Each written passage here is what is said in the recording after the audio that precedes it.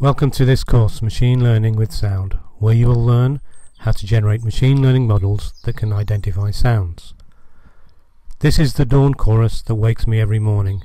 As you can see, it's too dark to see the birds, but using machine learning I've created models that, given the bird songs in audio format, will be able to tell me which bird is singing.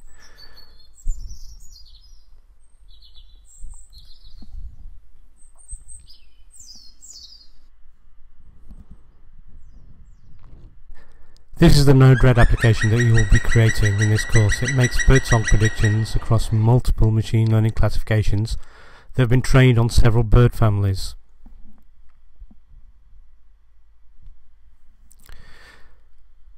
Now I have an application that can help me find out what birds are participating in the dawn chorus. It's currently working with audio files.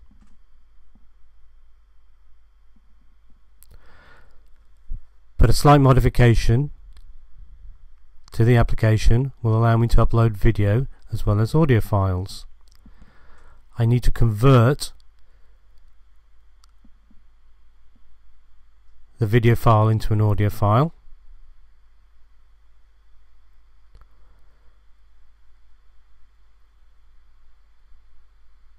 But with that change, let me just check that it works with an audio file still. Making the prediction, and now I can send a video file of my dawn chorus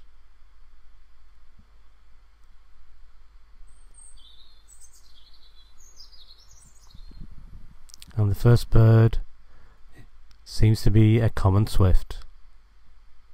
In this course we'll guide you as you create an audio version of that application. When you have completed this course, you'll know how to prepare data so that it can be consumed by machine learning models.